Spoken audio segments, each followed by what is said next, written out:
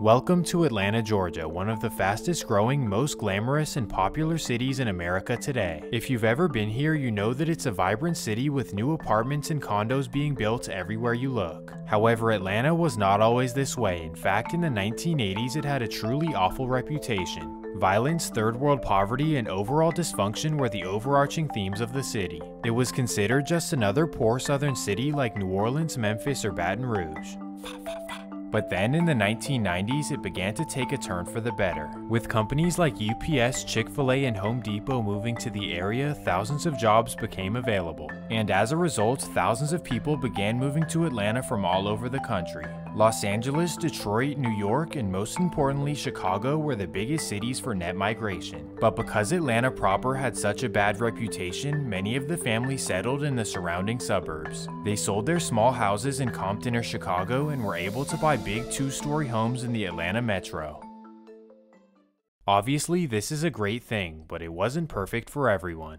Oh no, damn it! As many of these families improved their environment, sadly some of their young sons kept the mentality from back home. For example, if you were a rolling 60 back in LA, you are now a rolling 60 in the Atlanta suburbs. I'm sick so good. But instead of claiming a certain territory, membership was spread all over the metro area. I use the 60s as an example, but this applies to pretty much any gang in America. You name one, and they probably moved to Atlanta during the 1990s and 2000s. And in this video, we focus on one of the largest and most dangerous in all of America. This would be the Gangster Disciples, also known as the GDs. If you're unfamiliar, the Gangster Disciples were started by David Barksdale and Larry Hoover in Chicago in 1968. They were designed to resemble the Italian Mafia, and especially in the way they're structured. I mean, they literally copied the Mafia bar for bar. Man, we can't have nothing. Well, in case you didn't know, Let me explain how they're structured. The GDs are led by a national leader who they call the chairman. The chairman oversees everything across America and calls shots when he has to. But as they expanded, one man could no longer oversee everything, and that's when they implemented regional leaders. So each region has their own leader who they call the governor. The governor oversees his state and makes decisions for all of his members. But he doesn't do this alone. In fact, he has two very important people by his side. First, you have the treasurer, the man responsible for collecting debts from his local members and forking it up to the national leaders. Then you have the chief enforcer, the man responsible for keeping members in line and making sure they're sticking to the codes. So just like the Mafia, when a member is out of line, the chief enforcer puts a green light on their head and the other members are forced to pounce. This right here is a very important part of the story, as the chief enforcer can put a green light on literally anyone he wants. So if he asks you to make him a sandwich and you don't, you're out of here. So long story short, the chief enforcer is the man you do not want to piss off. Well, now that you understand the structure, let me introduce you to the governor for the state of Georgia. When the Gangster Disciples arrived in Georgia, they chose a very reputed member to become the governor. This would be a man named Alonzo Walton, also known as Spike G. Alonzo was raised in the rough streets of Southside Chicago, particularly the corner of 72nd and Stony. There, he became known as a reputed GD who was known for putting in work. He was him. Somehow though, he made it out of the streets alive and moved to Georgia in 2004. At 34 years old, most people would want to leave the streets behind, but not Alonzo Walton. He continued to live the life of a gangster disciple, even in his new city of Atlanta. And after holding it down for a few years, the national chairman chose him as the governor for the state of Georgia. You are the governor. Well, after earning this title, he went out and recruited a bunch of new members. And by 2008, they were over 50 deep in the metro area. The Gangster Disciples were here. Now you may laugh when I say this, but it's the truth. Alonzo Walton and the GDs had no intentions of ever hurting anyone. Yes, you rolled your eyes, but in this case it might actually be true. Most of these members were originally from Chicago, so they didn't see these Atlanta suburbs as anything threatening. Instead, their mission was to stay low-key and run up millions with all of their brothers. So for 3 years, the GDs ran it up in every single illicit way you can imagine. This included swiping, moving weight, and last resort was hitting licks. Give me that. Then after members would get their money, they would run it back to Alonzo's safe house in South Atlanta. This is where the GD members met up, discussed business, and laid low when things got hot. Well, everything went smoothly for the first few years, as no members were arrested and there were definitely no violent encounters. But then one bad incident would unfortunately kick everything off. And that takes us to Marietta, Georgia, a suburb located about 20 minutes northwest of Atlanta proper. As many of you already know, this is a very quiet place where nothing ever happens. Shh. However, at this time, it was home to 3 very grimy gangster disciples. First, you have 28-year-old Alfonso J. Rock Watkins, originally from Pittsburgh, Pennsylvania. Then you have 24-year-old Harvey Rooks Hogan's, a native of Brooklyn, New York. And lastly, you have 29-year-old Derek Kemp, a local of Marietta, Georgia, who graduated from Florida A&M University. Well, for whatever reason, during their adult life, they all decided to join together as Atlanta gangster disciples. In the summer of 2011, the trio decided to make their first move. Derek, J-Rock, and Rux were off to the races. This is when they met a plug named Derek Gray, a 22-year-old local from Marietta. Derek was your typical suburban plug. He operated alone, he stayed low-key, and he stacked whatever money he could. He had recently married in the spring, and this was sort of his side hustle to his main 9-to-5. His wife was actually pregnant, and that's why he figured why not collect some extra cash. So essentially, when Derek met the GDs, he figured it was a good opportunity to level up. So he texted them back and forth for a couple days until they all came up with a plan. And that takes us to July 2nd, 2011. The day finally comes for Derek and the GDs to make their deal. So at 7 p.m., Derek meets them in an empty parking lot in Smyrna, Georgia. At this time, this is a remote area surrounded by forest, and that's why the GDs strategically chose it. Well, when Derek arrives, the GDs tell him to get in the back of their Ford Taurus with his bags. He's slightly suspicious, but he goes along with it anyway. So he hops in the back seat and instantly Rux snatches his bag. Derek realizes what's happening and he immediately goes to grab it back. But that's when the GDs make a terrible decision. Bang. They realize what they just did and they quickly drive off with Derek still in the car. They head down Circle 75 Parkway and that's where Derek is sadly left. The disciples then speed down Highway 285 to get out of Cobb County. They continue for 30 minutes until they reach Union City, and that's when they call a fellow member to come pick them up. When the member comes, they set the car on fire and they all drive away. By all accounts, Derek was just a good man who was doing what he could to support his wife and his future child. It just so happened that he ran into the wrong group of guys. Well, this was the very first tragedy caused by the GDs in the Atlanta area, and after the incident, the governor Alonzo Walton was not too thrilled. With where they did this, the tragic ending, and the burning car, it was all too much for Alonzo's liking. And due to this, he conferred with the national chairman about the state of Georgia having a chief enforcer. The disciples were growing fast, and Alonzo could not afford another risky incident like this. Members needed to fear making terrible mistakes, that was the bottom line. Well, the chairman agreed, and that's when Alonzo appointed a chief enforcer for the state of Georgia. This would be a man named Donald Glass, also known as Smurf, a local GD from the small city of Lithonia, Georgia. Smurf was known as a dangerous member, the kind of guy who would do anything for the GDs. And once he became the enforcer, he went out and created his own enforcement crew. This would be known as the Hate Committee, and their sole purpose was to discipline members who were out of line. So if an Atlanta GD member was out of line, Smurf would send the Hate Committee his way. You better run. But for whatever reason, Smurf was not the only chief enforcer in Atlanta.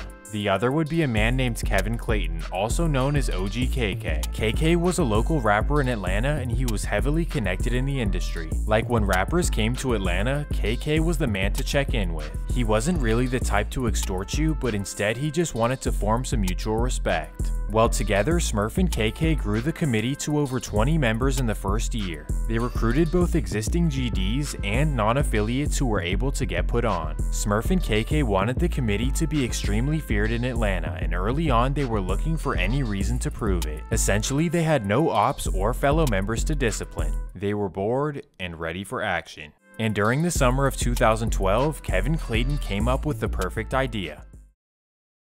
After hearing Rick Ross's hit song called BMF, Kevin Clayton felt disrespected. In the song, Rick Ross says, I think I'm Big Meech, Larry Hoover, whip and work, Hallelujah.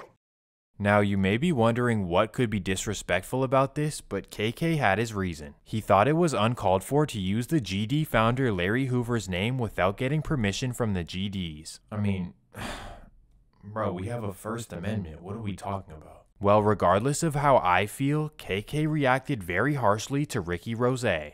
On October 29, 2012, KK released a video on YouTube threatening Rick Ross and telling him he's banned from Georgia.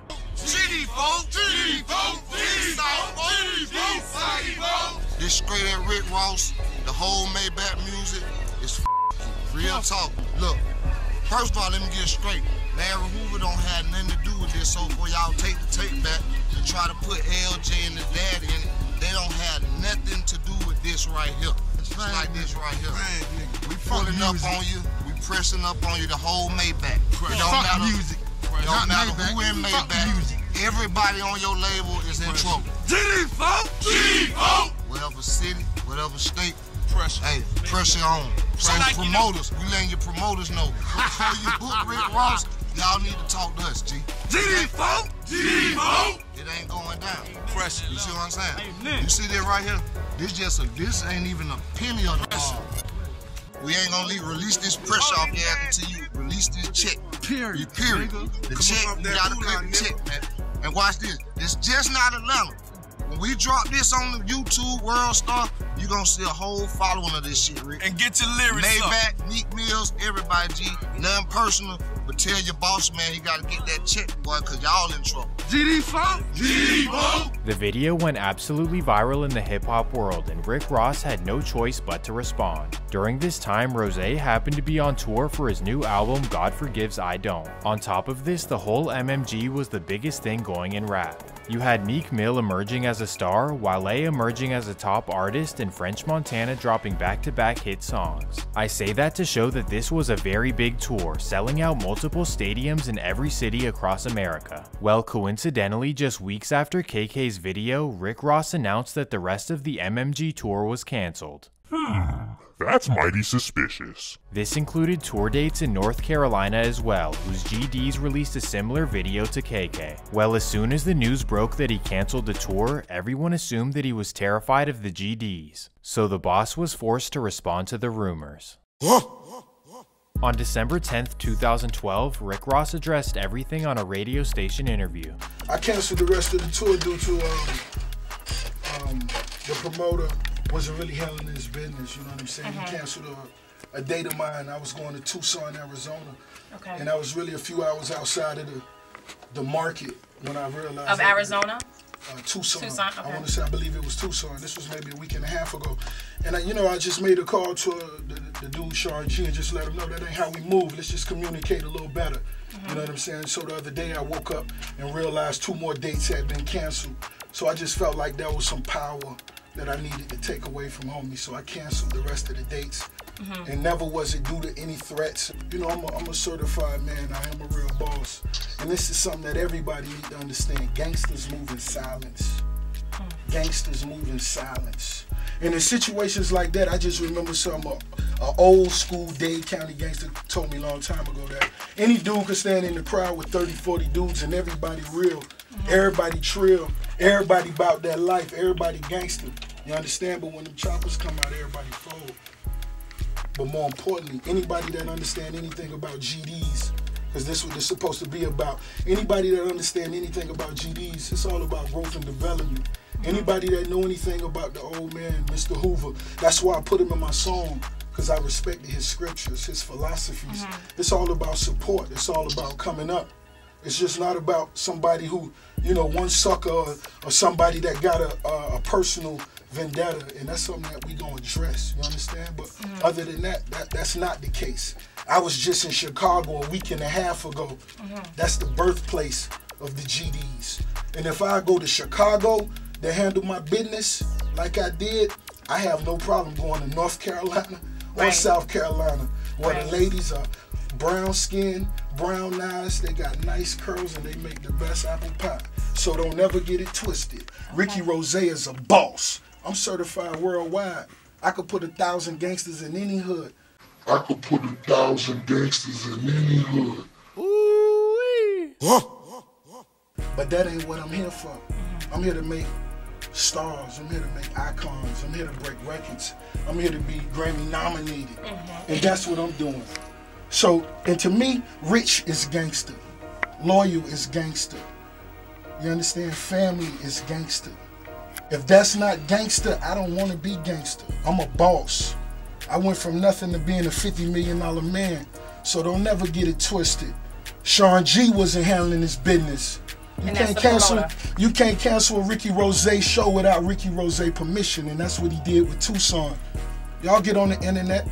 Get on the internet. My show was canceled. I didn't like the way it moved, so I went to Vegas for 2 days. If anybody got Instagram, get on my Instagram. You'll see me getting a massage on one of those Instagrams. I was in the Palms out in Vegas. I made the best of the night. You understand? But that's why the shows were canceled. And if I go to Chicago, I just want to say that again, I go anywhere. So don't get it twisted. And when you pull up the footage of me walking out in Chicago on the stage with the chinchilla dragging on the floor, you let me know if that's the swagger of somebody that's in fear of their life. And you holler back at Ricky Rose. And furthermore, I want to say that I salute Mr. Larry Hoover. So if you screaming cut a check, we need a check, ain't no checks getting cut. Ain't never no checks getting cut. Well, I don't play those games. Okay. I consider that extortion. We don't play like that. This Dade County. Rose stood on his 10 toes and made sure to defend his reputation like a man. But what do you guys think? Did he cancel the tour because of the GDs, or was it just a coincidence? But before you comment, this next incident may shape your decision. January 27th, 2013. It's Ricky Rose's 37th birthday, and he heads out to Brickell, Miami to celebrate. After a joyous night, he heads home in his Rolls Royce with a woman named Shataria. At 4:42 a.m., he's driving in Fort Lauderdale to his beachfront mansion. As he's slowly driving down the street, a car pulls up right beside him. The car then rolls down their window and bang! Ross instantly punches the gas down Las Olas Boulevard. After making some distance between the car, he pulls a sharp right onto 15th Avenue. That's when he loses control of the Rolls Royce and crashes into a nearby apartment building. And we're following a news alert right now out of Fort Lauderdale. A car going into a building. Adriana Hopkins is live in Fort Lauderdale with more. Adriana?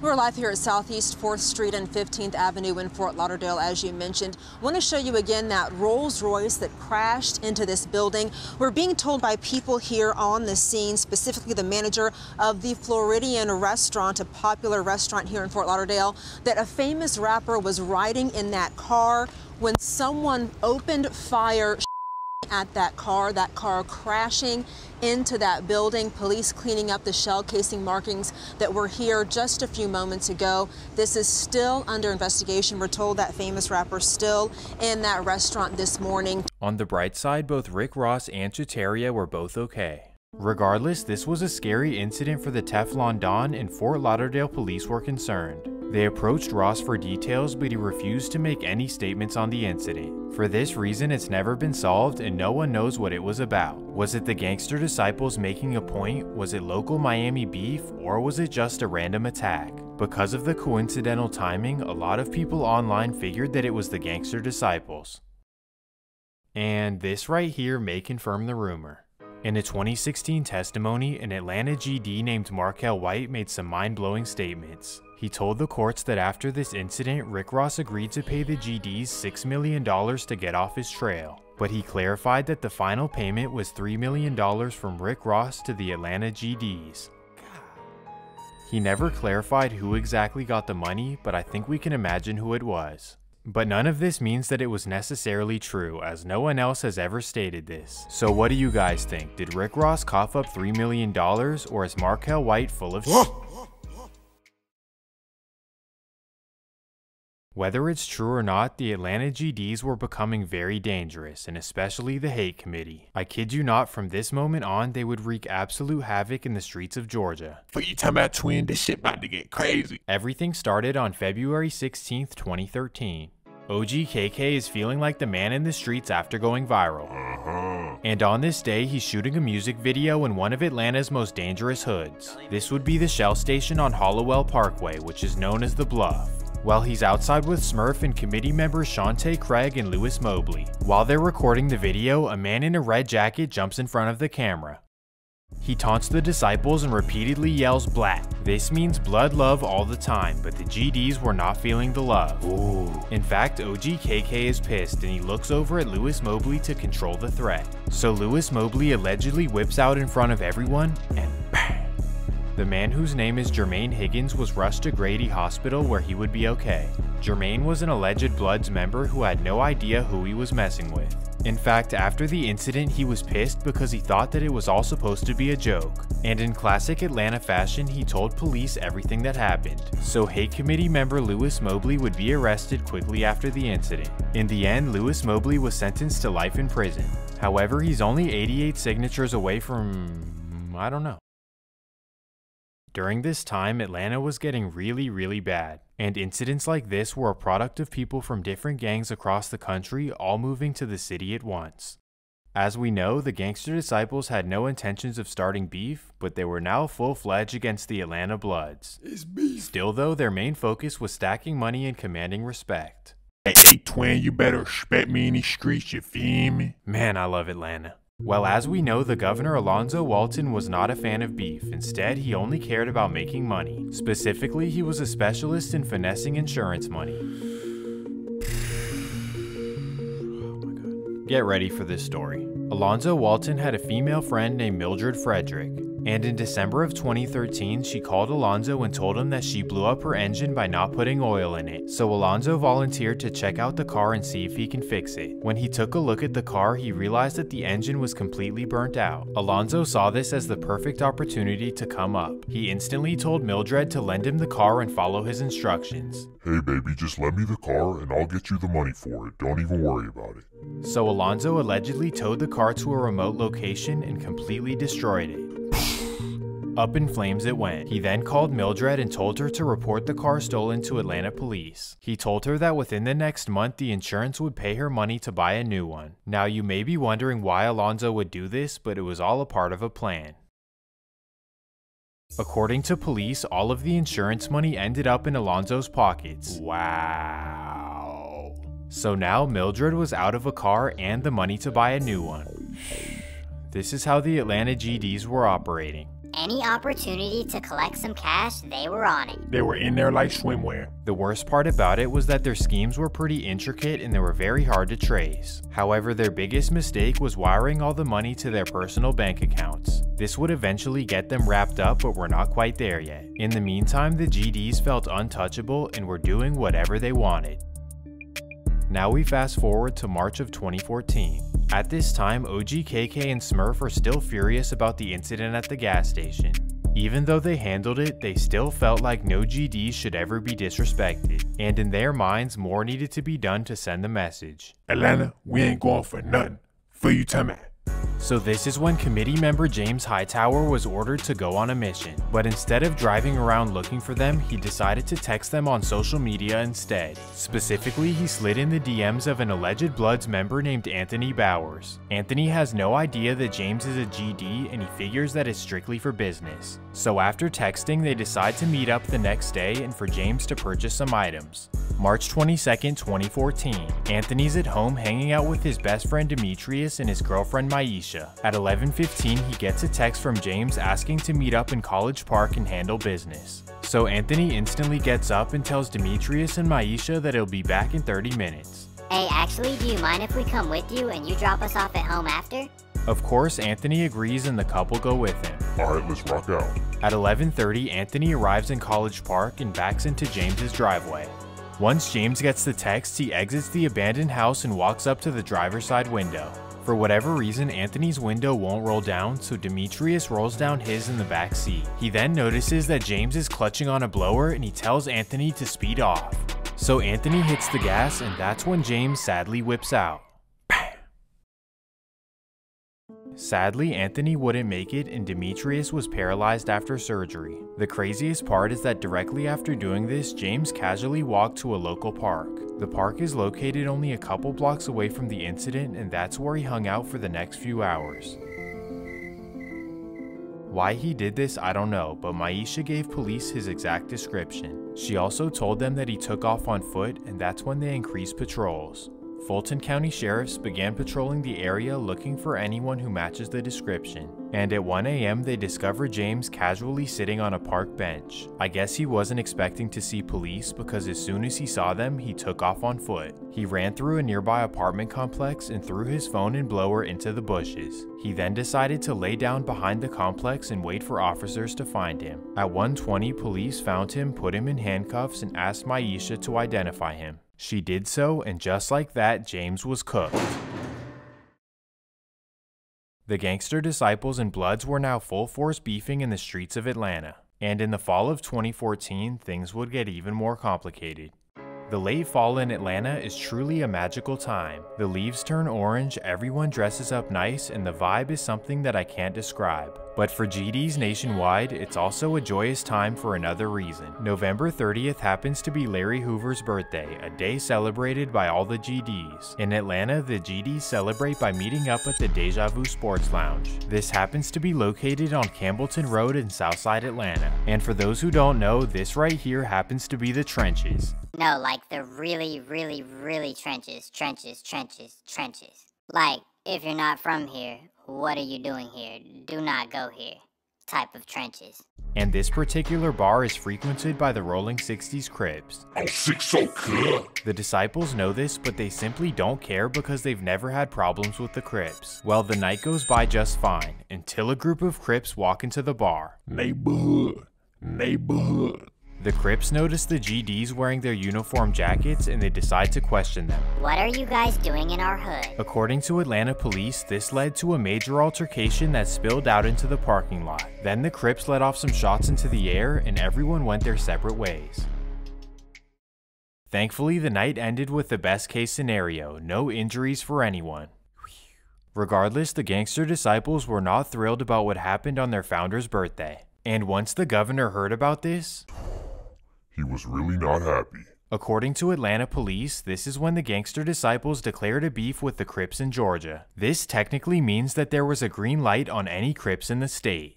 And that takes us about an hour and a half southeast to the city of Macon. For those of you who don't know, Macon is a small country city that's known for its poverty and also violence. For decades it's been home to a lot of Crips, but in the 2010s some GDs began popping up. Particularly, Macon was headed by two very important GDs, 38-year-old Vertuis Wall and 27-year-old Derek Taylor, two very wild GD members. Well, it's Friday, December 12th, and the two GDs head to a local bar called the Wings Cafe. This happens to be a known Crip hangout, which is why they chose it. After the beef was declared, they pretty much volunteered to put in work.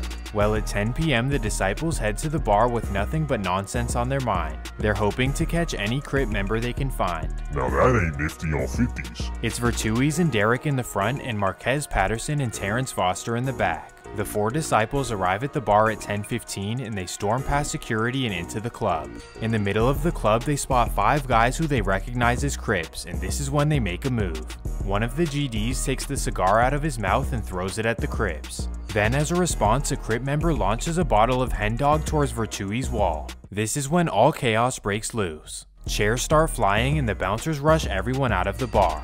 The Crips and GDs sprint to their respective cars, grab their blowers, and the Wings Cafe parking lot turns into a truly horrible scene.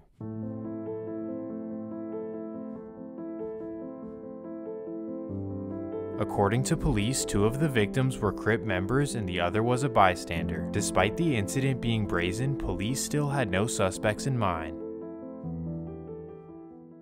This is until the police department got a very strange call on December 14th.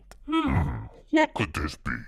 For whatever reason, Vertuis ordered Derek Taylor to report his .357 Magnum as stolen and missing.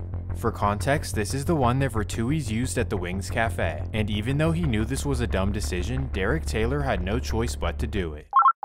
Hello, this is the Bibb County Sheriff Department. How can I help you? I'd like to report a missing blower. Okay, sir. Can I have the make, model, and serial number? Yeah, just give me 1 second. Hey, Vertuis, get over here. Bro, you know the make, model, and serial number? Come on, give me that. Yeah, bro, let me write it down for you real quick. Hello, Miss Officer. I've got it now. It's... Okay, sir, thank you. And do you know when it went missing? Hey, Vertuis, she asked me when it went missing. What do you want me to say? Just tell her it went missing before the shooting. Okay, ma'am, it went missing before it went missing before December 12th. That's all I know. Okay, sir. I'll put that in the system. Thank you. When the department looked up the serial number, they matched it to Vertui's wall. And just like that, he made himself the prime suspect in the Wings Cafe incident. Bro, what? What were you thinking? And after a very short investigation, everyone involved was arrested. In the end, all 4 gangster disciples were sentenced to life in prison.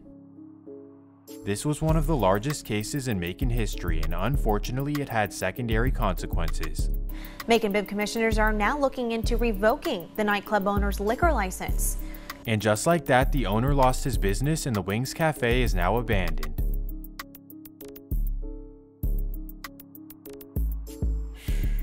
In conclusion, the gangster disciples were really causing damage in the streets of Georgia. And sadly, from here it would only get worse. Now let's head back to Atlanta, Georgia. On hood.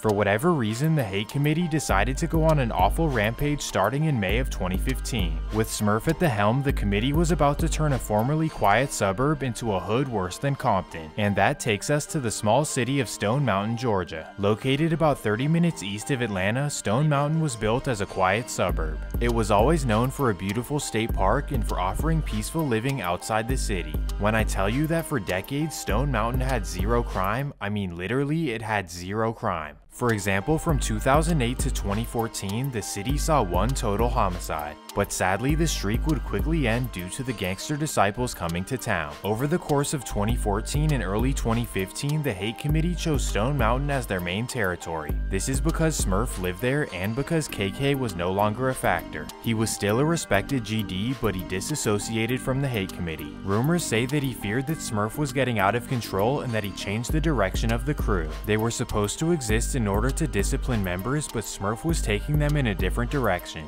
And once they established in Stone Mountain, he wanted to send a message to the community. The committee's first incident in Stone Mountain doesn't really make sense to me, but I'll explain it anyways. Let me introduce you to a young man named Torrey Alston. Torrey was an Atlanta Bloods member and was sent to prison in 2014. After serving a year, he was released in early 2015 and he wanted to change his life. He left the hood and decided to parole to his girlfriend's apartment in Stone Mountain. There, he decided to escape from his life in the streets and was there to raise his daughter. He even told his dad, "My life is more valuable than this gang stuff." So at the young age of 20, he was truly turning the corner for a better life. Well, somehow the GDs recognized him from their beef in the Bluff, and for whatever reason they wanted him gone. And sadly, on May 13th, 2015, he was found outside of his girlfriend's apartment. No one was initially arrested for the incident as his girlfriend nor his family knew what this was about. Regardless, it shocked the community and was the first of very bad news to come to Stone Mountain. That takes us to July 1st, 2015. It's a Wednesday afternoon in Stone Mountain, and a crew of East Atlanta Bloods are hanging out at an Exxon gas station. They're all standing around a Dodge Charger, listening to music and hollering at girls who pass by. But unlike LA, they're not wearing uniforms, so no one would really know they're Bloods. Well, at 7 p.m., a GD named Quantavious Hurt stops at the gas station to get a snack. While walking to the store, he stops and begins talking to a girl who's standing in front of the Charger. During their conversation, Quantavious accidentally leans on the car. When the East Atlanta Bloods notice, they're furious and they decide to approach Quantavious. They begin aggressively surrounding him and he puts his hands up to calm it down. He then notices one of the guys grabbing for his waist, and that's when he turns around and sprints to his car. As he's pulling off, all he hears is PAM. Thankfully though, they pull a Ben Simmons and Quantavious is able to get away safely. After the scary incident, he instantly drives to Smurf's house to inform him. Smurf is furious. Nah, twin. Hey, you tell me. He instantly hands him a ski mask, gloves, and a blower and tells him to drive back to the gas station. He then tells him to do something or else you're making the committee look bad. So at 8:15, Quantavious returns to the gas station hoping the men are still outside. But when he arrives, it's completely empty. So then he figures, I might as well go in the store to get the snack I wanted earlier. So he walks in the store and there he sees a random man named DeMarco Franklin. For whatever reason, he thinks that it's one of the guys from earlier, and that's when he makes an irrational decision. Quantavius drives straight to Smurf's house, takes a bath, and throws away his gloves and mask. When Smurf gets home, Quantavius tells him that he caught the guy who targeted him and to check the news. Smurf responded by saying, "You did what you were supposed to do." But in the coming days, Quantavius would realize that DeMarco Franklin had nothing to do with the earlier incident. He was just a random guy from the neighborhood who had come in to get a snack. DeMarco had chosen to live in this suburban area in order to give his son a better environment, just to sadly run into this nonsense. Due to the GDs, Stone Mountain was no longer safe, and sadly more would come just 2 days later. After the gas station incident, Smurf received news that made him even more angry. He received news that GDs from North Carolina were temporarily setting up shop in Stone Mountain. Particularly, he heard that they were trapping out of the Stone Mountain Inn. For whatever reason, he felt like they were invading his territory without checking in. Now, because the committee was only supposed to be an enforcement crew, the North Carolina GDs had no reason to check in. That's like having a Delta flight and then going to United to check your bags. That was a terrible example, forget that, but you know what I'm trying to say. Regardless of the fact that the North Carolina GDs didn't break the rules, Smurf was still upset and he wanted to send a message. July 3rd, 2015, 5 p.m. Smurf and 2 committee members drive to the Stone Mountain Inn looking for 2 particular North Carolina GDs. First is a reputed plug named Zay, and second is his right-hand man E Thugga. Well, when Smurf and his members arrive at the inn, they spot Zay and E Thugga posted on the corner. Instantly, committee member Joseph Broxton says let's hop out and rob them, but Smurf sees a police car across the street and he calls it off. So Smurf drives back to his house and orders the 2 members to slide back later. These would be 3 young members named Lil Joe, Island, and Young Drake. Like I said, 3 young members willing to crash out at any moment. 8 p.m. The trio return to the Stone Mountain Inn and they see Zay and E Thugga hanging outside with more than 10 people. Now a 3-on-10 attempt is crazy, especially in the South. But regardless, Smurf ordered them to do this and they figure they have no choice. Ugh. They know this is a bad idea, so they actually come up with a second plan. They decide to hop out of the car and approach the Carolina GDs in a respectful manner. Say twin, we're the local GDs, do you mind if we kick it? The Carolina crew is cool with it and they all decide to hang out and have a good time. That's when Lil Joe asks E Thugga if he can see the trap. Well, E Thugga thinks nothing of it and the Carolina crew take them to their hotel room. Then boom, out of nowhere, all 3 committee members whip out. They tell them to hand over everything, but the Carolina GDs are not going for it. Sadly, the committee make a terrible decision.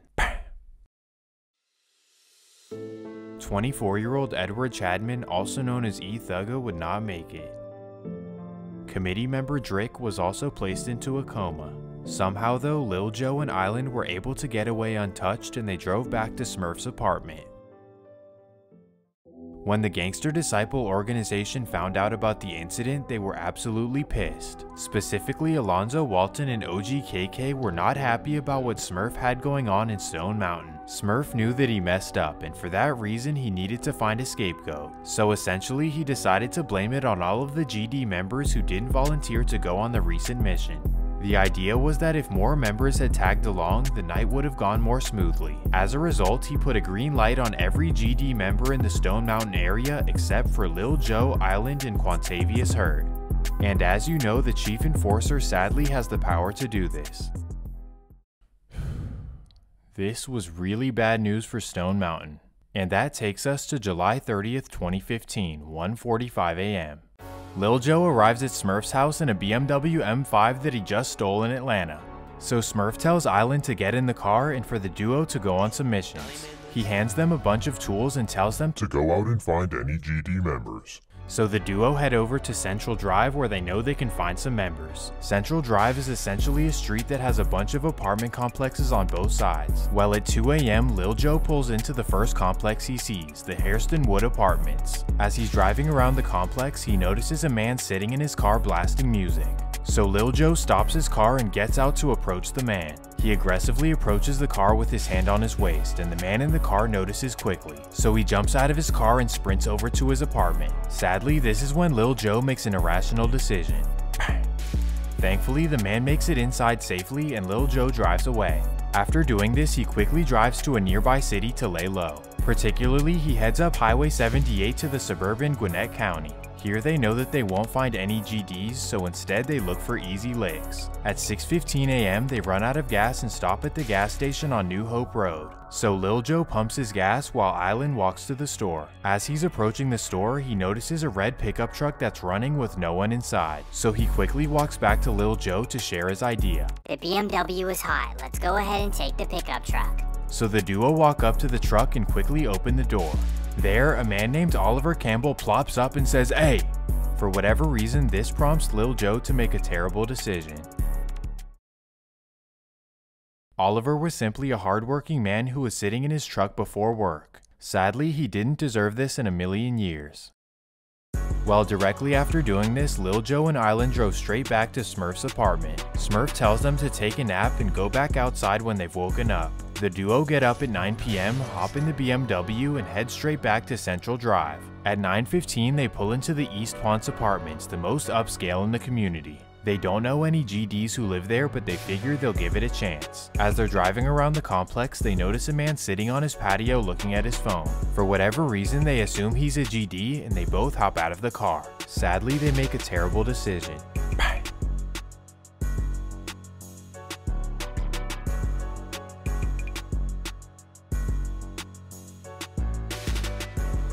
The duo then hop in the BMW and speed away. They then ditch the car behind a building in the nearby Decatur. Well, as it turns out, Rockwell Nelson was not even a Stone Mountain resident, nor was he a GD. He was simply staying at a girl's house that he had just met on a dating app. He had nothing to do with anything. Stone Mountain was getting really bad. This was number 4 of the summer, and sadly another one would come just a couple days later. Smurf got word that a member named Robert Rampage Dixon had stolen money from a fellow committee member. As you would expect, Smurf was furious and he ordered Lil Joe and Island to go get Rampage and take him back to his apartment. So on August 3rd at 5 p.m., they deliver Rampage at Smurf's doorstep. Smurf meets him in the driveway and simply asks him one question. Twin, tell me the truth. Did you steal? And I guess Rampage's answer was not good enough for Smurf. This was now number 5 of the year for the GDs in Stone Mountain. With a population of 4,000 residents, this gave the city a homicide rate of 125 per 100,000. That's 20 times higher than the city of LA and 5 times higher than the actual city of Atlanta. As a result, the DeKalb County sheriffs were concerned and decided to investigate all of the incidents together. And once the disciples got word that they were under investigation, all of the members either left the Atlanta area or decided to completely lay low. Now you may be wondering, how did they know they were under investigation? Well, that introduces us to a DeKalb County sheriff named Vancito Gums. Vancito was a respected Army veteran who came back from service with 2 plans. The first was to follow his father's footsteps and become a DeKalb County sheriff. And the second, well, that was to join the Gangster Disciples. Well, believe it or not, both of his wishes came true at the same time. The GDs accepted him and he actually became Kevin Clayton's right-hand man. He was truly a full-fledged GD member while being a police officer. And this is why the Atlanta Gangster Disciples were always one step ahead of investigations. Alonzo Walton and OGKK were truly smart leaders, and that's why they were never gonna get caught. OGKK was even holding community events and was speaking out against the violence in his community. I done seen I done been around the robberies, I done been around kidnappings and everything that you can imagine. It was back in February when I first introduced you to Kevin Clayton, better known as KK. I told you that once a prominent leader in the Gangsta Disciples, Clayton claimed that he had turned his life around. A lot of these guys do look at you and say, you've been there and you've been in places that they can't even imagine, I imagine. Yeah, I done been there. Like you say, I done been on both sides. Like I said, I came up playing football and baseball, athletic side. You know, my mom and dad, they kept me in the sports growing up. But as I got older, I ventured off and started doing my own thing. That's when I got into the and I got into the gang life. I recruit to go. You know what I mean? You recruit to better the community. And I started the organization reaching out to some of the blood members, the OG Crip members, and the OG GD members that I knew, and we brought it together. I met KK and the BCF crew at Rock of Ages Lutheran Church on Memorial Drive, where young men in his organization serve meals to the homeless every Wednesday. You got a lot of young guys here. It's a good thing. Yeah? That's the best thing. That's the best thing. Why? because me being the OG, they listen. KK knew that the way he was moving and his image were preventing him from ever being investigated. Or at least that's what he thought. But Smurf, on the other hand, well, he was ruining everything for everyone. He and his committee members were moving extremely sloppy, and it was only a matter of time before police figured it out. But in classic Atlanta fashion, police only figured it out once an informant came to the table. In September of 2015, a regional leader named Markel White was caught burning his house down. His idea was to collect the insurance money, but police were all over this. So essentially, Markel White was facing a lot of time in prison unless he gave up some names. Man, I don't want to go to jail, so I'll give you everything. And when I say everything, I mean everything. I'll tell you literally everything the GDs have done since the very start. Ooh, you want something juicy? Let me tell you about how the GDs extorted Rick Ross. Ooh, how about how one of your officers is actually a GD? Ooh, how about how that community leader who was on the news is still a criminal? So it pretty much went like that, and that's how the entire Gangster Disciple organization was taken down in Georgia. On April 27, 2016, 48 Gangster Disciples were arrested in Georgia. And the news station that interviewed KK was really not happy. They felt betrayed and were embarrassed of the image that they painted of KK. Well, new at 11, a story you'll see only here. Yesterday's multi-state gang takedown resulted in dozens of arrests, but one in particular caught my attention. Kevin Clayton, he's also known as KK on the streets of DeKalb County. He told me just months ago that he had left the street life behind. A federal indictment, it disagrees. Just one station with the new developments tonight.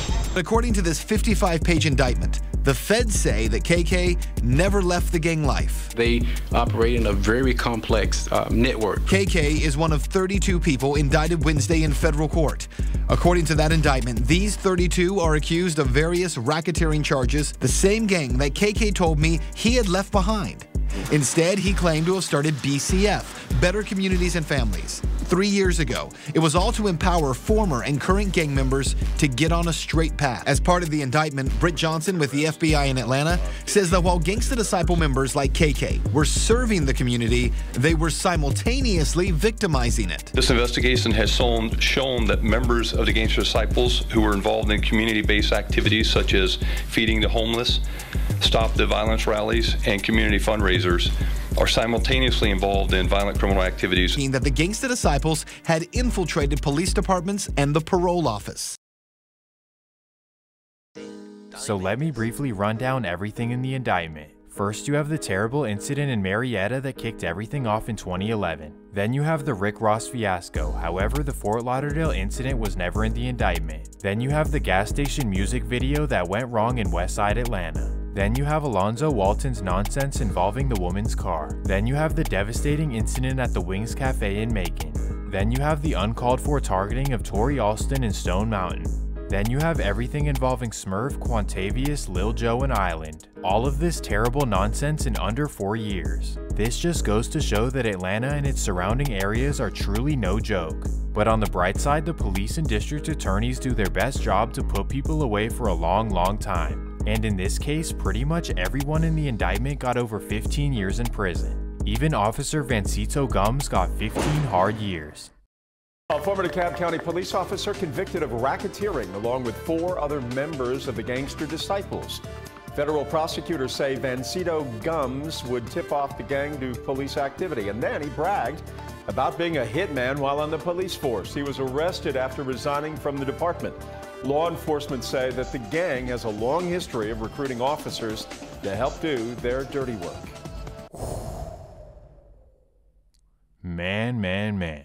Hopefully this was the end of the GDs in Atlanta, but you really never know. And this is yet another reminder that this kind of life leads to absolutely nothing but terrible negativity. Nothing good ever comes from this kind of life, and if you haven't learned it by now, then you just don't want to hear it. Like while Rick Ross is living happy in his giant mansion, these guys are all living in a 6x9 cell.